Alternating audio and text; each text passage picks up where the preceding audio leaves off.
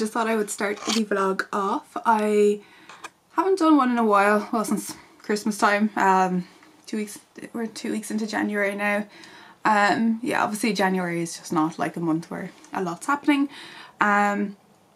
This is actually, today's vlog is just kind of going to be, I'm doing a kind of hike in Slieve Bloom with my brother. I basically am copying Barbara again, as I always am. Barbara, No Nose, Bands, No Problems on here did a few weeks ago a hike in Slieve Bloom with her camera husband Dave, and I just thought it looked really good, and I actually just wasn't aware of it at all. So I'm now copying her and going to explore for myself. Yeah, Ruby is absolutely fine, living her best life. I've decided to give her till the 4th of February off. She's getting the dentist on the 4th of February. And I'm just like always kind of, I'm just a bit concerned that there's something not quite right there. So I want to give her till the 4th off, at least until the dentist has checked her out and made sure that there's nothing, you know, sore or kind of, yeah, sore there. So, yeah, and it also, like, at this time of year, I mean, a lot of the times it's so cold in the evenings, or it's like just starting to frost, that I actually think I'm kind of like, okay, well maybe actually it'd be more worth my while to go to the gym where, you know, it's not frosty and not bitter cold, I'm not outside, then go to the yard where chances are I'll get there, I'll be too cold, it'll be starting to frost, I'll be worried about the ground, and we just won't end up doing anything. So yeah, that's kind of what's going on. I'm excited to see what Slieve Bloom is like. I've just actually can't believe I wasn't even aware of it. So yeah, I'm looking forward to going exploring.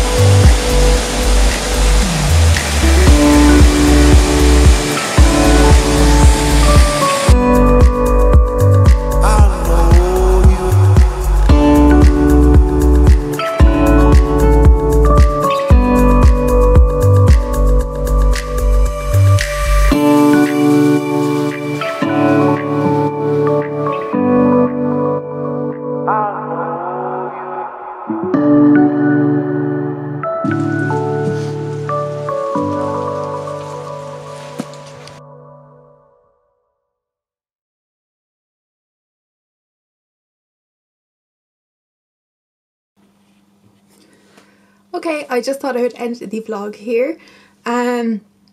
So Slieve Bloom and the Glenbarrow walkway, the Glenbarrow loop that we did yesterday was absolutely gorgeous. Would highly recommend it.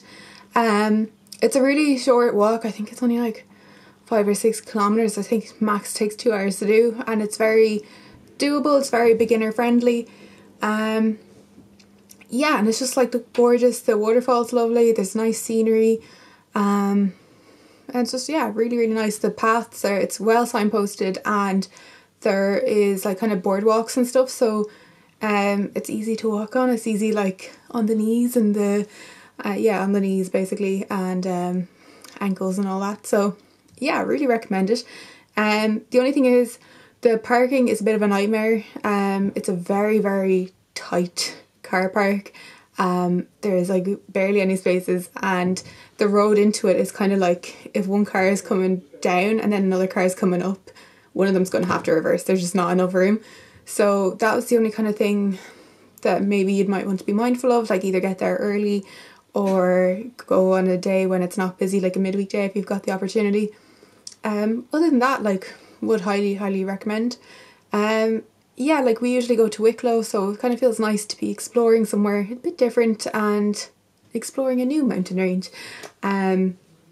So yeah, I hope you enjoyed if you watched. I'd love to hear if you've got any kind of recommendations on walks to do or loops to do in Slieve Bloom. I know there's a good few.